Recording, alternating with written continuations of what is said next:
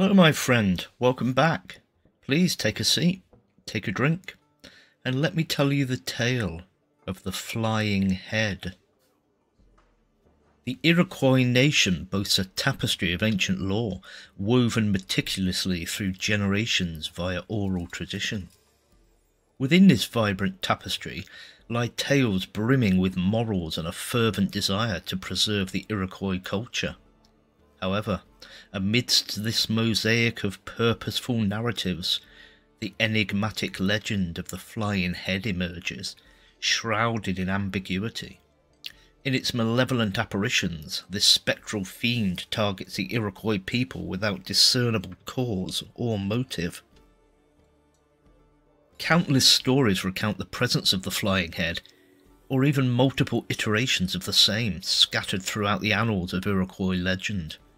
These tales come in various renditions, each presenting a unique perspective. In the ensuing discourse, we shall explore the common traits that define the flying head in these chronicles, delve into select legends that involve this monstrous entity, and endeavour to trace the origins of this captivating myth. What then is the nature of the flying head? Primarily, it is a disembodied head endowed with the ability to take flight. However, unlike the ethereal Krasu of Southeast Asia, the flying head of Iroquois folklore boasts not mere levitation, but rather colossal wings sprouting from its very cheeks. Some versions liken these appendages to those of a bat, while others attribute a more avian semblance. Additionally, rumours persist of talons adorning the creature's form, enabling it to perch upon trees and snatch its hapless prey. Adding to its disquieting allure, the flying head is reputably 4 times the size of an ordinary human, a gargantuan spectacle to behold. Its visage is obscured by a thick mane of jet black hair, and within its maw lie rows of razor-sharp fangs. These monsters are said to harbour an insatiable hunger, seeking living beings as sustenance. They take to the skies, scouring the land for their next victim, be it canine, bovine, or human. Formidable and fierce as these entities may be, they possess the uncanny ability to vanish as swiftly as they appear. One moment they lay siege to an entire Iroquois village, only to dissipate into thin air the next. Pinpointing the precise origins of such legends often proves elusive. However, in the case of the flying head, Iroquois historians possess a measure of certainty, asserting that the first recorded sighting took place upon a hill at the edge of Great Sacandaga Lake in New York, in the very vicinity where the current Hamilton County government buildings stand today. Legends recount that an unnamed tribe inhabited this land for countless generations, utilising its bountiful offerings for sustenance and employing its strategic location to hunt, for they could patiently await the arrival of sizable game seeking respite near the lake's shores. Alas, fate took a bitter turn when the flying head emerged, wreaking havoc upon the tribe with unparalleled ferocity, forcing them to flee their ancestral domain, abandoning their cherished home. News of this calamity reverberated across neighbouring tribes, instilling trepidation and dissuading all from venturing into this accursed territory until the advent of European settlers.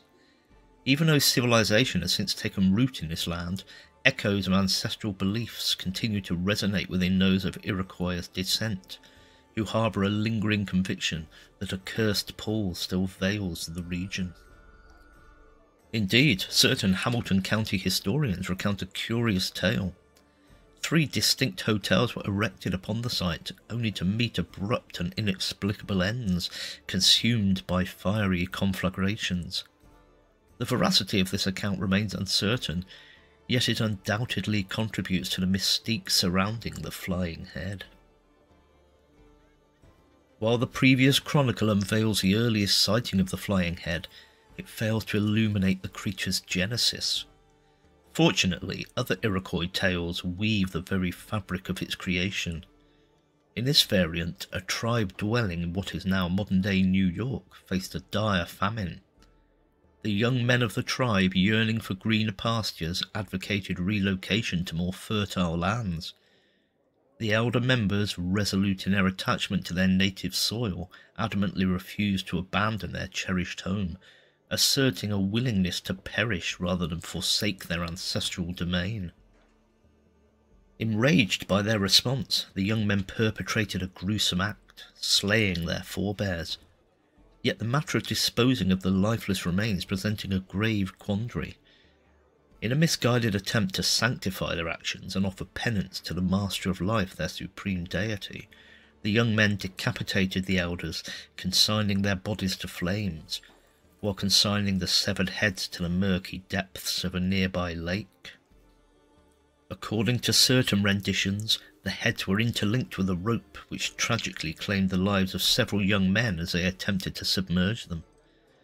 After this burial, the surface of the water rippled with disturbance as a vile mucus began to accumulate. From this unclean residue, a colossal flying head emerged, venting its fury upon the tribe. Ever since, the denizens of these lands have borne the brunt of those young men's transgressions, as the flying head continues to terrorize the innocent. A particular narrative involving the flying head centers around a woman who, through cunning stratagem, manages to banish the beast from her tribe forever. As the tale unfolds, the woman's village endures years of unwelcome visits from the flying head, haunting their dwellings like a recurring nightmare. One faithful evening, the creature manifests at the woman's lodge, driven by an insatiable hunger.